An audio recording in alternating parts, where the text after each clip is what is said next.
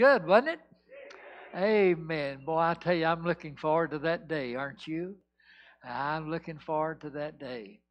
He and I have a mutual friend together, Mark Trammell. Mark Trammell's one of my sweetest friends. Mark Trammell Quartet, one of the top names in gospel music, and he lives in Gadsden, Alabama, and I talk to him a lot. He and I are together a lot. We've already been together 3 times this month in Bible conferences and revivals, but I sure do love Mark Trammell. If you've never heard him and his quartet, you ought to get online or some way get the chance to hear them. What a wonderful Tuesday night crowd. I was telling the pastor, usually in most of my revival meetings, Tuesday night is the lowest attended night. And I don't know why that's so. It must be in the Bible somewhere. I'm not sure. But anyway, you have broken the rule. We have a great crowd here tonight, and thank you for coming. And I'll have you out. They said on the news tonight that the president's speech was going to be long, and so he'll still be talking when you get home tonight. And if you don't get all of it, just keep watching. They'll play it again and again and again and again and again. But anyway, I'm glad that you're here tonight. Thank you so much for coming. Well, take your Bible and turn to the Old Testament book of 2 Kings. 2 Kings chapter 13. I'll give you just a minute to run to the index to find out what page it's on. I have a sermon from time to time I preach out of the book of Nahum, and when I say take your Bibles and turn to Nahum, that takes a while. I could make a quilt while people are finding the book of Nahum. But what are you going to do when you get to heaven and Nahum comes up to you and says, "How'd you like my book?" So you ought to go home tonight and read the book of Nahum. But anyway, 2 Kings chapter 13. It's good to see Brother Moose and Miss Robin back again tonight from Salem Baptist Church up in Aner. By the way, I'll be with them in November for the 6th time in revival. Boy, it's a sweet church. You remind me a lot of them. Your spirit is very similar. And so when I'm there in November, the pastor will be kind enough to tell you when that is. Come up, see us, will you? If you can't come, send your offering. That'll be a good thing. 2 Kings chapter 13. If you have found it, say amen. We're going to begin reading in verse 14. 2 Kings 13, verse 14. Now Elisha was fallen sick of the sickness whereof he died. And Joash, the king of Israel, came down unto him and wept over his face and said, "Oh, my father, the chariot of Israel and the horsemen thereof." Now go down to verse 20. And Elisha died, and they buried him. And the bands of Moab invaded the land at the coming in of the year. And it came to pass, as they were burying a man, that, behold, they spied a band of men, and they cast the man into the sepulchre of Elisha. And when the man was let down and touched the bones of Elisha, he revived. He came back to life and stood up on his feet. There are some names in the Bible that are so associated with other names in the Bible, you get the impression they sort of came in pairs. Like Ruth and Naomi. You don't think of one without thinking about the other. Paul and Timothy, James and John, Mary and Martha. And there are several like that, but of all of those names that seem to come in pairs, the top of the list would be Elijah and Elisha. You cannot think of one of those men without thinking about the other. Elijah and Elisha were the two most revered and beloved prophets of the Old Testament. There were hundreds and hundreds of Old Testament prophets. Now, some of them were false prophets, but most of them were genuine men who had been called of God to be His prophets in the days of the Old Testament. Most of them, we have no idea who they were. We don't know their name. We don't know where they preached or where they served. We know nothing about them.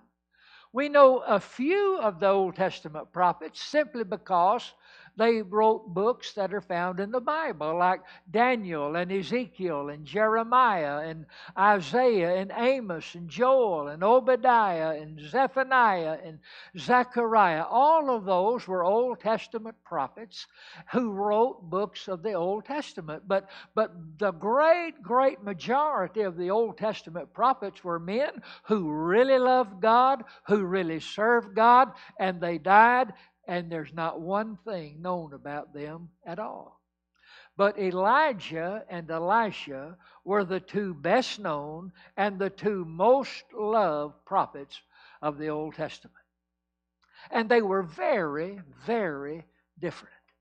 Elijah is an unusual man. As a matter of fact, he may be the most unusual man in the Bible. He just appears out of nowhere. It's almost like he just parachuted out of the sky. We don't have any idea who his mother was or who his daddy was. We're told he's Elijah the Tishbite, but what is a Tishbite? I have never in my life met a Tishbite. I mean, it sounds like something you ought to call the pest control people to come take care of.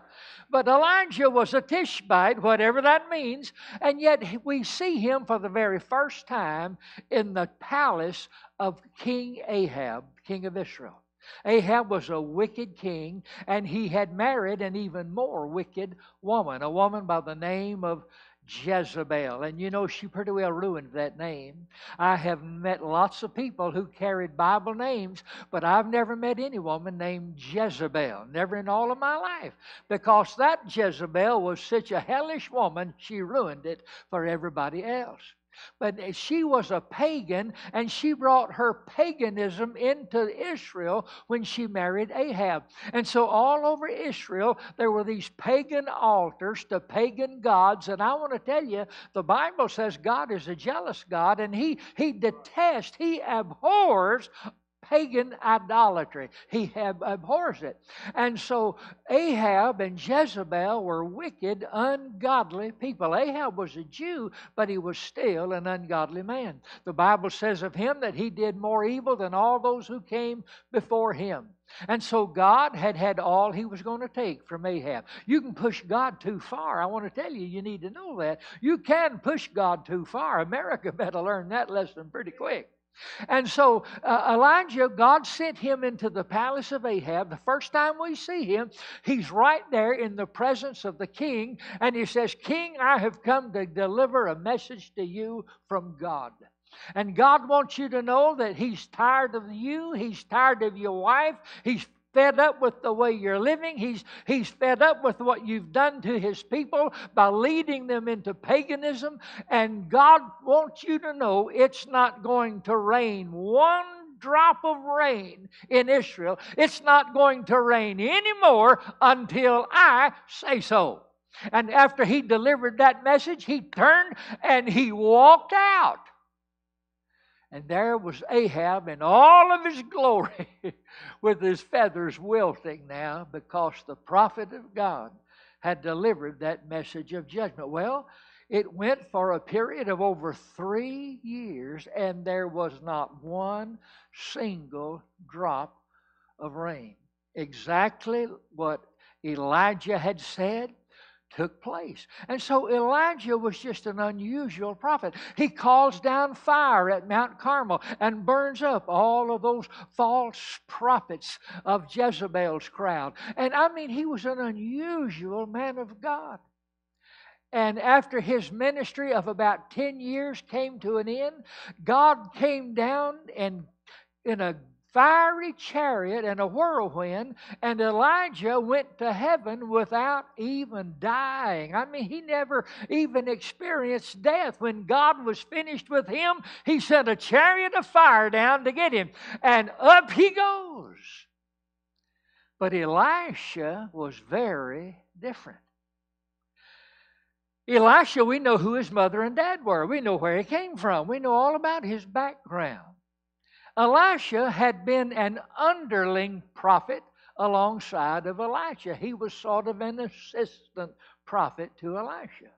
But when Elijah was caught up in that fiery chariot, Elisha was standing right there watching him go up. And he cried out and he said, Elisha, Elijah, Elijah, please send me a double portion of your spirit. And it seems as though God answered that prayer, because Elijah's ministry only lasted 10 years. Elisha's ministry lasted 55 years. When you read the Old Testament, there are 8 miracles recorded that Elijah performed, but there are 16 miracles recorded that Elisha performed. And so God gave him a double portion of the powerful Spirit of God upon his ministry. You know, I've never seen anybody caught up into heaven in a fiery chariot. Have you? I would have an idea that would be something you would never, never forget. But Elisha was there and he saw that happen. He saw Elijah going up in that fiery chariot. And I have an idea there were probably times when Elisha wondered, I wonder how God is going to come get me. Do you ever fantasize about your death? Now, don't look at me spiritual. Somebody said, Brother Bob, do you ever fantasize about your death? Oh, yes. Well, Brother Bob, how would you like to die? Well, I would like to die in a vat of chocolate milkshake trying to swim my way out.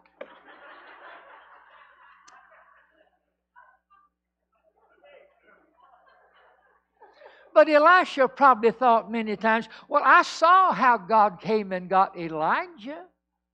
I wonder how God's going to come and get me. But after 55 years of faithful service, there was no chariot of fire, there was no whirlwind. The Bible says that he died as an old man from sickness. A sick old man. Now the Bible says that Joash, who was then the king of Israel, Joash came down and he wept over the face of Elisha. But now don't get too impressed by that. Because Joash was an even more ungodly king than Ahab had been. And he did what he did, not because he was brokenhearted that Elisha was going to heaven. He did what he did so that he could be seen by the people. Some things never change, and politicians is one of those things that never change. It was all a show. It was all a pretense. And so there he was with those big old crocodile tears falling down into the face of Elisha. And I'm sure Elisha appreciated that. And oh my father, the chariot of Israel, all that stuff. So don't get too impressed with the brokenheartedness of Joash. It was all for show. Years and years ago, I was on the staff of a church in Little Rock, Arkansas. I was the assistant pastor at Olivet Baptist Church in Little Rock, Arkansas. It's a wonderful church. Our pastor was Dr. Russell Clearman, an outstanding preacher. And part of my job was to go from time to time to visit our members that were in nursing homes. And I did that regularly, and one of the ladies from our church, she was about 100 years old. Her body was very, very frail, but her mind was still somewhat sharp, and I enjoyed visiting with her. It was always a delight to go and see her. She always made me laugh. She could remember things that I never even thought about, and it was just a joy to visit with her. I asked one of the nurses one day when I was leaving the nursing home, I said, does this lady have any family? And the nurse said, well, she has 2 daughters, and she has 1 son. I said, well, I'm sure that her daughters and her son come and visit her often because she's such a delightful person. And the nurse said, Brother Bob, her 2 daughters and her son have not been here to see her in 5 years. They have not walked through the door of this nursing home since she came here. They never come to see her. She talks about them all the time, and they've never come to see her. Well, she died. And when she died, our pastor was overseas on some kind of a mission endeavor, and so it fell my lot to do the funeral of that old lady. It was at the funeral home. We had her service at the funeral home. And so when the time for her service came, there weren't a whole lot of people there. You know, when you get to be 100, most of the people you know are already gone, so the crowd's not going to be real big. But there were a few people there. And then her family came in, her 2 daughters and her son. And they came in and sat right on the very front row. And someone started singing. Someone was singing at the funeral, and during the singing, one of those daughters stood up and walked up to the casket. In Arkansas, they leave the casket open throughout the entire service. Now, in Alabama, we don't do that. We shut them up. But in Arkansas, they leave the casket open. And so while this guy was singing, I don't remember what he was singing, but this lady got up and went up to the casket and began to say, "Oh, Mama, I love you, Mama, I miss you, Mama, oh, Mama, I love you so much." Now, she hadn't been to see her mother in 5 years. Now, not to be outdone, that other heifer came up.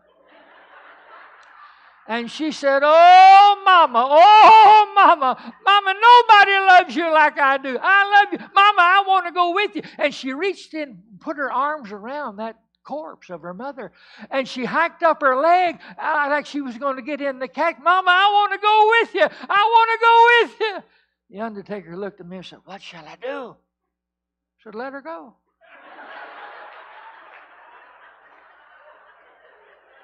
I guarantee you, when you bring the lid down on that box, she'll come out. You don't have to worry about that.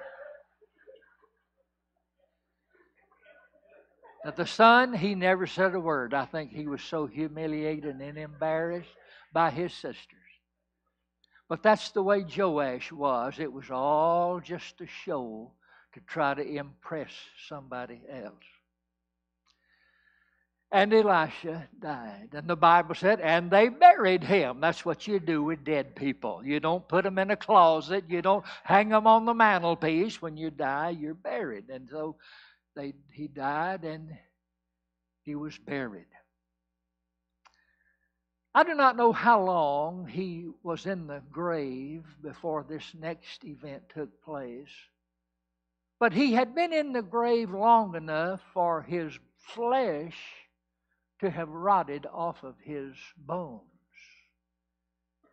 Now that takes different times for different folks, depending on if they've been embalmed and if how dry their coffin remains. Well, they didn't have coffins in the day of Elisha. They just wrapped them in burial rags and put them in a sepulcher and rolled the stone over, and that was it. And so it was pretty moist in there. So I would imagine maybe at least 6 months. Maybe it took 6 months for his flesh to rot off of his bones. But all that's left now are his bones. And another man died, and the pallbearers were carrying him out to the same cemetery to bury him away in that same cemetery where Elisha had been buried. And they look off in a distance and they see a band of thugs coming from Moab. Every spring, the Moabites would send their gangs up there. They were bloodthirsty thieves and robbers and rapists and murderers, and they would come as gangs and they would do harm and plunder and steal and kill, and they were terrible. And so when these pallbearers carrying this dead body, when they saw that gang of marauders coming from Moab, they didn't carry that man to the cemetery where he's supposed to be buried. They just rolled the stone aside to Elisha's. I don't even know if they knew that was Elisha's tomb or not, but they just rolled that stone away and said bye. They threw that old boy in dead. And he rolled and he rolled, and finally his dead body came in contact with the bones of Elisha. And when his dead body came in contact with the bones of Elisha, he came back to life. He was dead. But when his dead body hit the bones of Elisha, he came back to life. The Bible said he revived. Vived means alive. Revived means alive again. He came back to life and he stood up. And I have an idea he got out of there pretty quick. Now, there are some things in the Bible that I wish God had told us just a little bit more about. That's all that is said here about this event. There are 8 people in the Bible that were dead who came back to life. Elijah raised from the dead a boy. Elisha raised from the dead a boy. And then you have this man, whoever he was, when he touched the bones of Elisha, he came back to life. And then in the New Testament, you have 5 that were dead that came back to life. One of them was a man by the name of Eutychus who went to hear the Apostle Paul preach. And Paul preached and preached and preached and preached. And Eutychus got tired and he sat down in the window. And they must have had a 2-story building because that Paul kept on preaching. And Eutychus fell asleep and he fell out of the window and died. And Paul went and raised him from the dead, which I think is a pretty decent thing to do. I mean, if you die while I'm preaching, I'll do my best to get you back to life, I promise.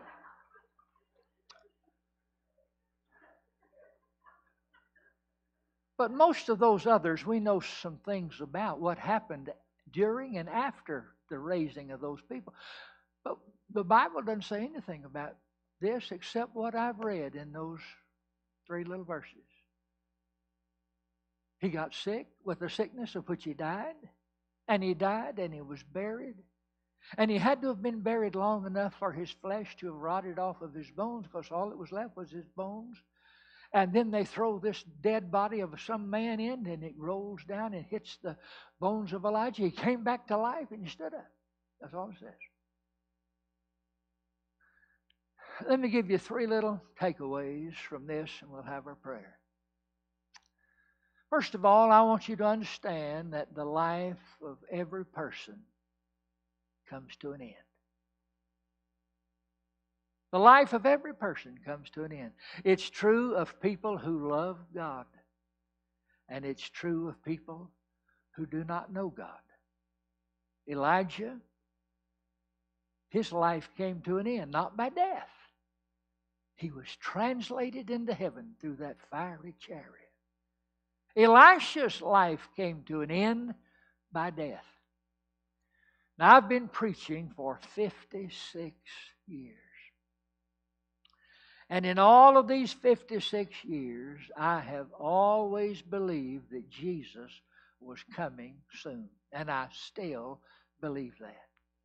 I still believe that Jesus is coming soon. I wake up every morning listening for the trumpet. I know there are some who say, well, Brother Bob, I'm still looking for the signs. Hey, I've had my signs. I've graduated. I'm not looking for signs. I'm listening for the sounds of His coming. But He just may not choose to come in my lifetime. If I have the opportunity to go to heaven without dying, I'll take it. I'm not sure this dying business is all it's cracked up to be honest with you. So if I can go to heaven without dying, I'll just soon go that way. But the odds of that happening are not real good. People who study demographics, we have 7,600,000,000 people living on planet Earth tonight. 7,600,000,000 people living on planet Earth right now. People who study demographics tell us that of all the people who have lived on planet Earth right now, half of them are alive today. So that means that about 7,600,000,000 people have already lived on planet Earth and they have already died. Half who've ever lived here are alive, half are dead. Now, I don't know where they get those stats, but I'm just telling you what they say. Out of those 7,600,000,000 people who've already died, there are only 2 people who went to heaven without dying. A man by the name of Enoch, the Bible said he walked with God and God just took him. Little boy said, "I'd tell you what I think that means, preacher. I think it means that every day he walked with God and every day he walked back home. And one day he walked so far, God said, just come on to my house. And God just took him. He didn't die, God just took him." And then Elijah is the only other one who went to heaven without dying. He went up in a mighty chariot. Now, two out of 7,600,000,000, those are not very good odds. And so if Jesus tarries his coming, you're not going to go to heaven without dying. Now, I cannot tell you when you're going to die. Some of you, you've already lived a long and full life. Some of you here tonight, including me, if we died tonight and our names were in the obituary column tomorrow, people would look and say, well, they lived a full life. Thank you very much. I cannot tell you when you're going to die. There are some in this room tonight that have already lived longer than others in this room will ever live. That's just the way it is. I can't tell you when you're going to die. I cannot tell you where you're going to die. I cannot even tell you how you're going to die. Whether you'll die of sickness, or you'll die having been shot in a battlefield, or you'll die some truck run over you. I can't tell you how you're going to die, or where you're going to die, or when you're going to die. I cannot even tell you in whose presence you're going to die. Maybe you'll die and the hospital room be full of family members and friends, or maybe you'll die out in some place all by yourself. I can't tell you that. I can't tell you when, I can't tell you where, I can't tell you how, I can't tell you in whose presence, but I tell you this, I can tell you why you're going to die. I can tell you why. The book of Romans says, and death came by sin. The Old Testament says, the soul that sinneth shall surely die. And the New Testament says, the wages of sin is death. People die because of sin. Now, don't push that to a false extreme, okay? That does not mean that people who die at a young age are more ungodly or more sinful than people who die at an old age. It doesn't mean that at all. And don't believe that if a person dies a very violent death, that he or she was more sinful than a person who dies a very peaceful death. That is not true. But the reason anybody and everybody dies at all is because we were contaminated by a disease called sin. And that's why we're going to die. Jesus forgives us of our sin when He saves us, but He does not take away that sting that sin brings when it brings death to us. Death, the Bible said, is an appointment. It is appointed unto man once to die. And that word appointed means it's on the agenda. It's in the storehouse. It's just as much a part of the plan of God for you to die as it was a part of the plan of God for you to be born. The book of Ecclesiastes says there's a time to be born, and you know when that was because your mother told you. You weren't aware of it. You didn't come out of your mother's womb with a pen and a paper and write it down the date of your birth. You only know your birth date because somebody told you that's when it was. And if they were lying, you don't have any idea how old you are. But there was a time when you were born, and the Bible says, and there is a time to die. The life of every person comes to an end. That's true of saved people. That's true of lost people. Now, when saved people die, they go to heaven. Not because they were good people, not because they were nice people, but because they were saved people. When saved people die, when a Christian dies, he goes to heaven. But when a lost person dies, they do not go to heaven. The Bible teaches that they go to hell. In Luke chapter 16, the rich man died, and in hell he lifted up his eyes. But the life of every person comes to an end. Number 2, no one's death stops the world from turning. You know, we like to fantasize about our death and think, well, brother, when I die, the world's going to be different. No. Do you want to know how long this world is going to remember you? You go home tonight, get you a big bowl, and fill it up with water. Hold it in your right hand, a bowl of water. Take your index finger of your left hand. Put that finger down in that bowl of water. Take your finger out. And about how long it takes that hole to go away is about how long most people are going to remember you. No one's death is going to stop the world from turning. Your death is not going to stop time. The Bible says that at the beginning of the year, and that means springtime. In the Old Testament, that phrase, the beginning of the year, had nothing to do with January. It was the coming of spring. They counted the year's beginning as spring would come. Boy, it's a brand new year. The green has come back. The flowers are budding. The trees are budding. That was the beginning of the year. Now, when did Elisha die? I don't know, but he'd been dead at least 6 months.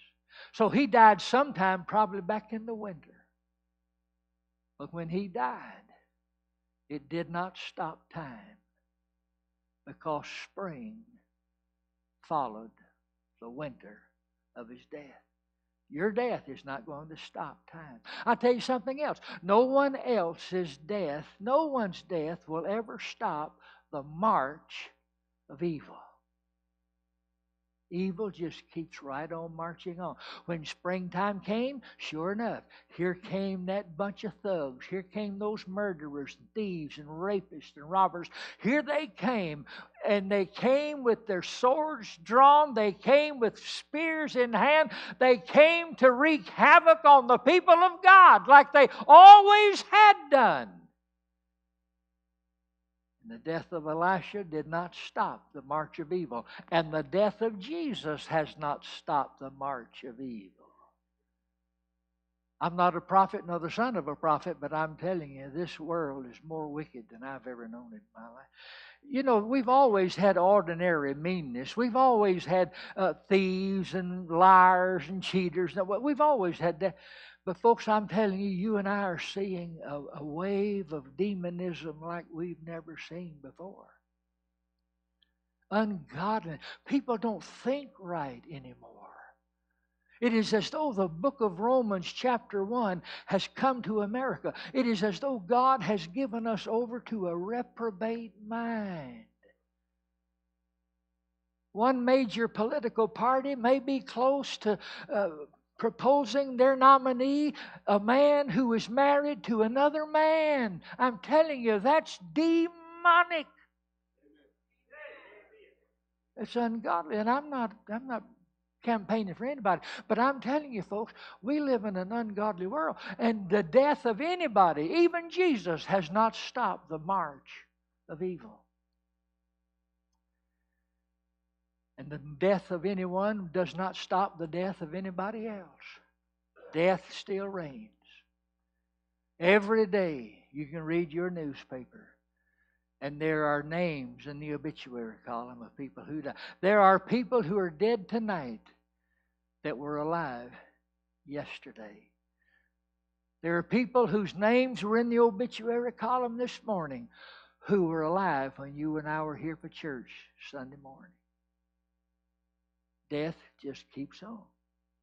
Death just marks. And every time death comes for somebody, it moves you one step closer to you. When I was a little boy, I had the joy of knowing 3 of my great grandparents and all 4 of my grandparents and my uncles and my aunts and my mother and my dad. I had a big family and I knew all of those.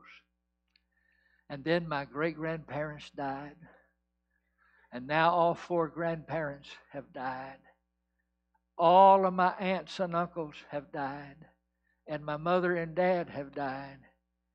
And I have shifted into first place. You see, that's just the way it is.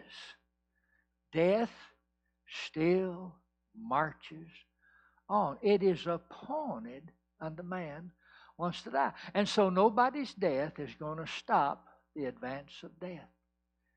And so nobody's death stops time. Nobody's death stops wickedness. Nobody's death stops death. But thank God nobody's death stops the power of God either.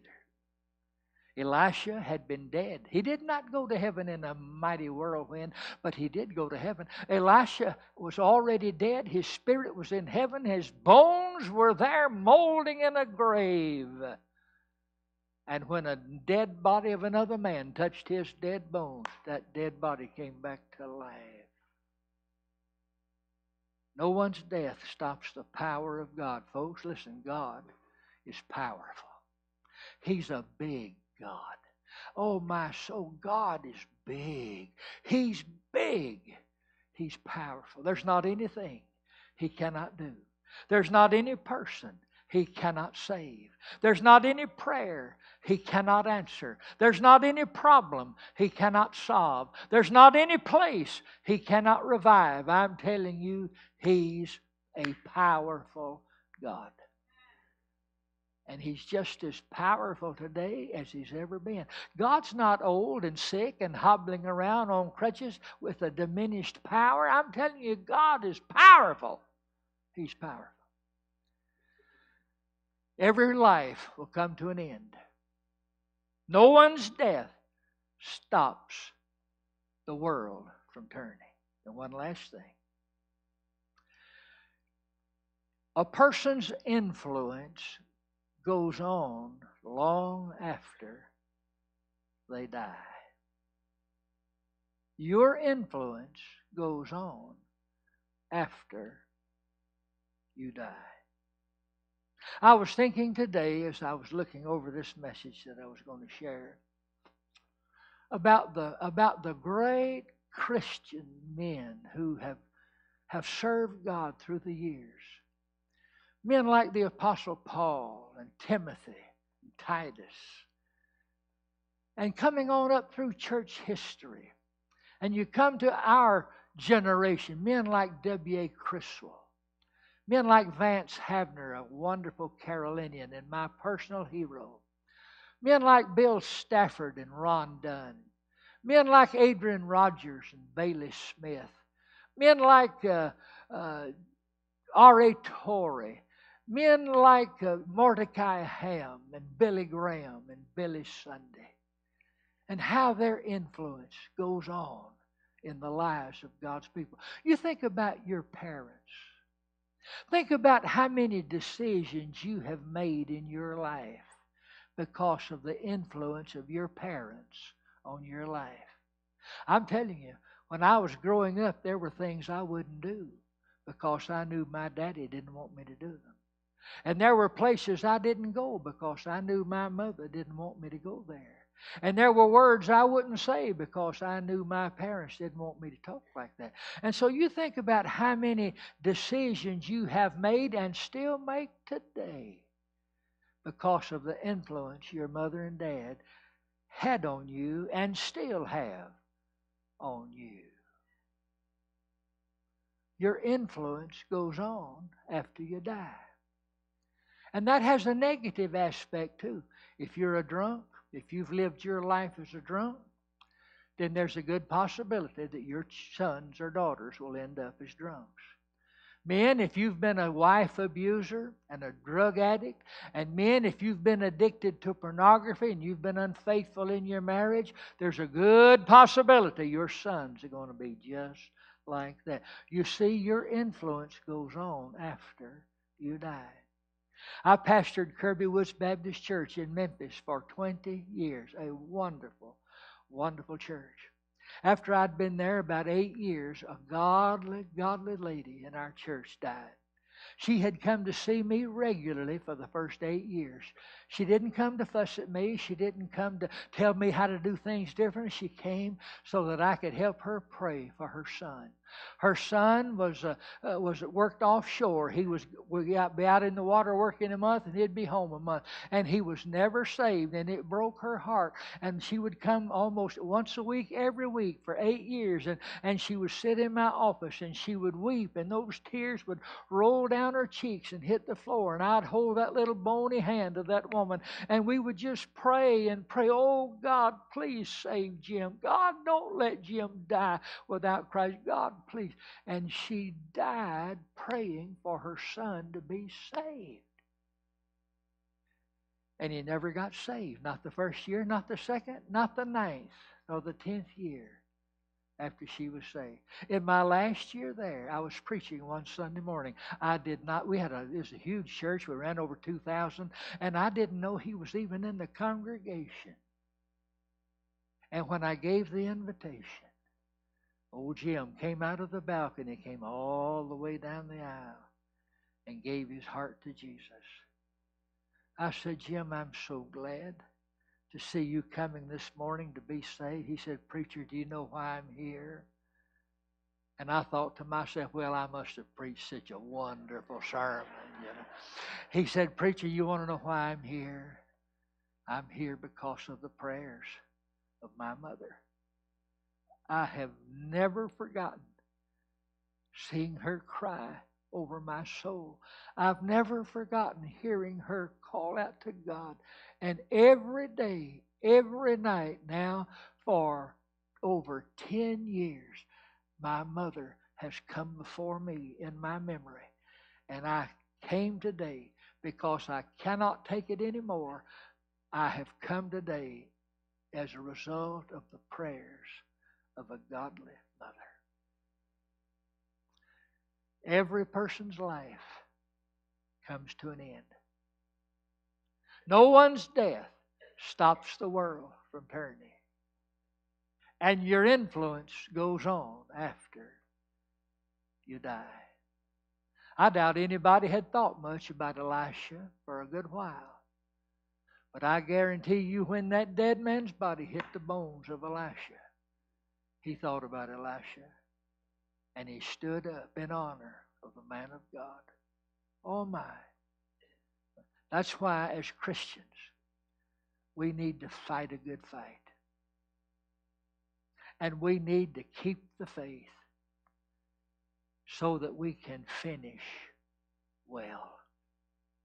At my age in life, I do not want a bigger car. I do not want a bigger house. I do not want more money. I can say that before God. The driving passion of my life is to hear Him say, well done. Well done.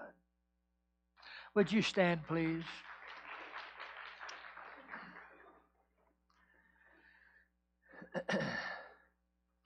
Our heads are bowed, our eyes are closed. This is a different kind of sermon that I have preached this week.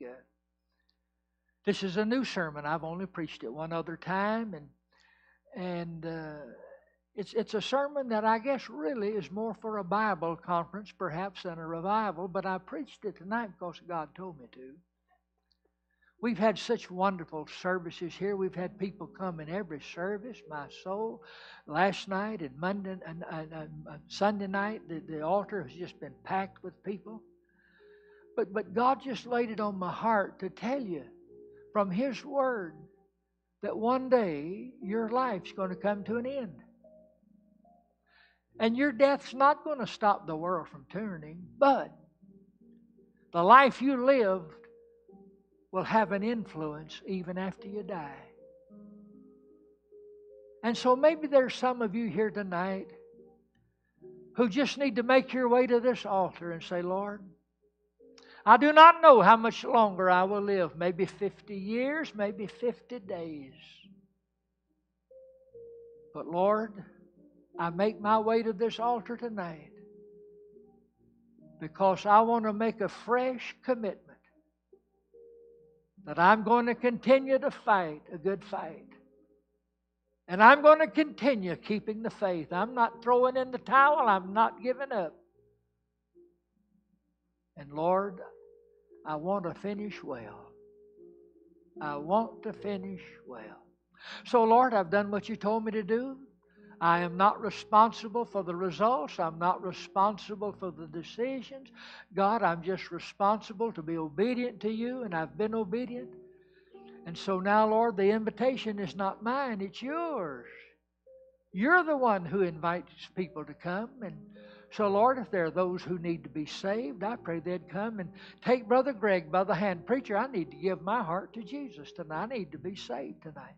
And Lord, maybe there's some that need a church home, not just a place to visit, but a place to be a part of the family.